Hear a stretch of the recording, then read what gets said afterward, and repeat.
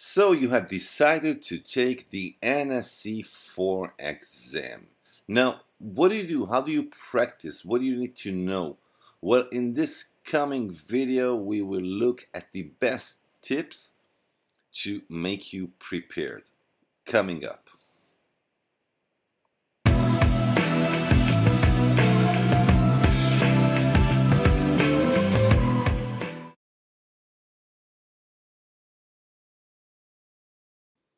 The first tip is to be practical. Leave aside the dumps, leave aside the study guides, head over to a Fortinet support site, download one of the VM images of the latest builds, open it in your browser of choice and start playing around. Create new interfaces, configure the different services on that interface, create new policies. Even if you don't have any other machine to play around, think or dream of different use cases, such as anyone in your LAN is forbidden to use FTP traffic beside a specific device. How do you configure that policy? How do you create a firewall object of that device? So think around and play around with different use cases. The third thing, play around with security profiles. Configure new profiles, understand how they work, and apply them to your policies. Apply them to your policies and understand how they actually work, either in a flow-based or a proxy-based inspection mode. The theory behind those two is crucial to understanding how the security profiles work.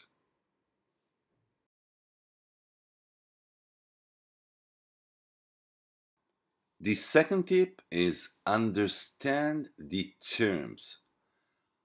Head over to your command line, diaxis session list. Now, once you do so, you see in the output so many terms that may be frightening at the first time. What is proto number 6? What is state number 6? What does it mean origin shaper? What is the serial of that session? What is an NPU? Get around with the terms. Understand how sessions work on your FortiGate. Your FortiGate is a session-aware firewall. Understand the different numbering for different protocols. TCP protocol is protocol number 6. The UDP protocol is protocol number 17. ICMP is protocol number 1. Each have different states. Understand the numbering, and you will see more terms such as fail open or made dirty.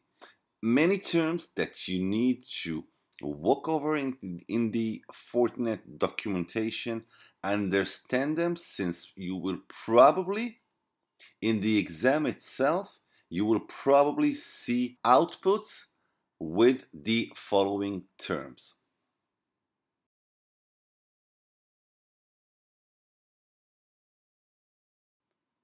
Understanding the basic actually means that you need to know how different components on your FortiGate actually work.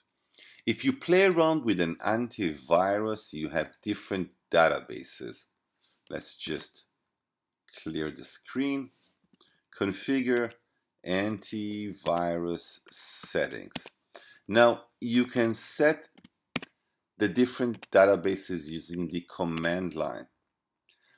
Are those databases being downloaded locally to your FortiGate, or are you using any cloud repository? The same goes for web filter. If you're creating a new profile, you have the FortiGuard category-based filter. Is that a database that is being downloaded, or is it a cloud repository? Another example is the routing table. If you look at the routing table using the CLI with the get router info routing table all, does it have precedence over the policy route? Or maybe the policy route have precedence over the regular routing table. So these are the basics. Understand them, as you will probably have some questions related to those topics.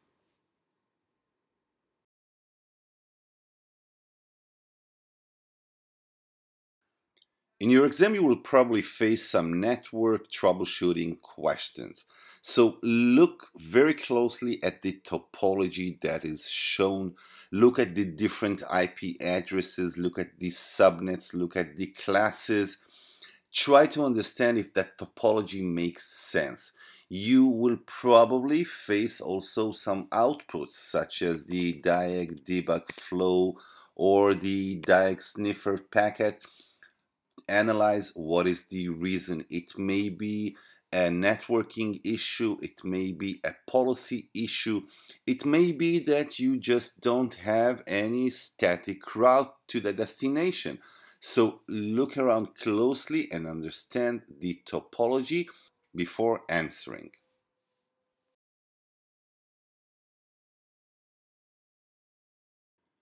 We tend to forget, but your FortiGate can actually work in a transparent mode and act as a switch, a device with only one broadcast domain, its management IP. So you can set the op mode, the operation mode, either to NAT, that is a layer 3 device, or to a transparent, which is a layer 2 device.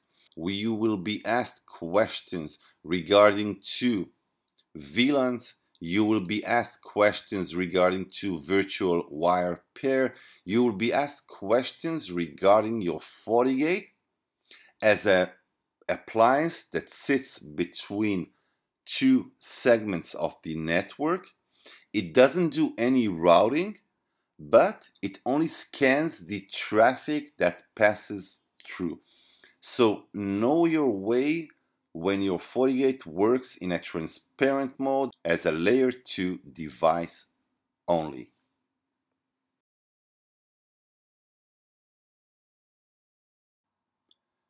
Your FortiGate is part of a security fabric with multiple components that are on the network itself.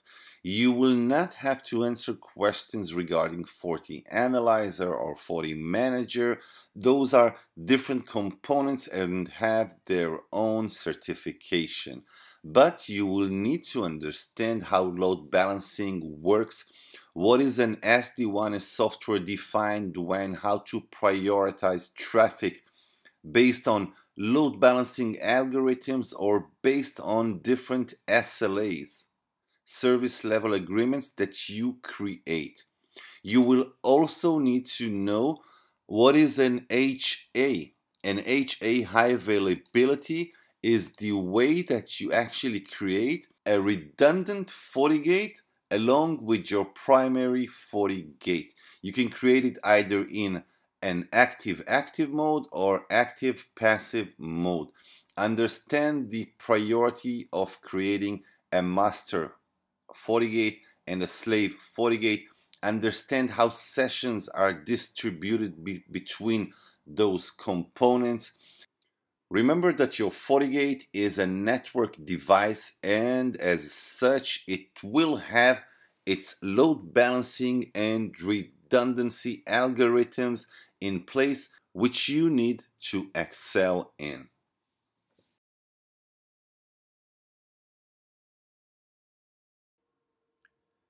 One of the main rules or main jobs that your FortiGate does is to authenticate users while entering the network.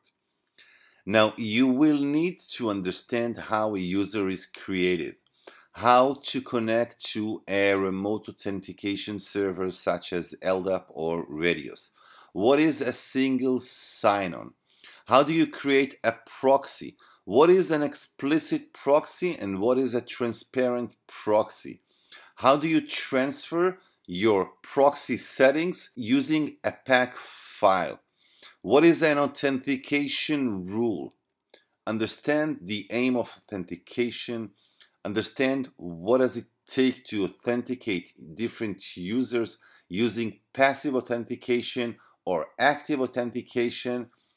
Those will be probably asked throughout the exam.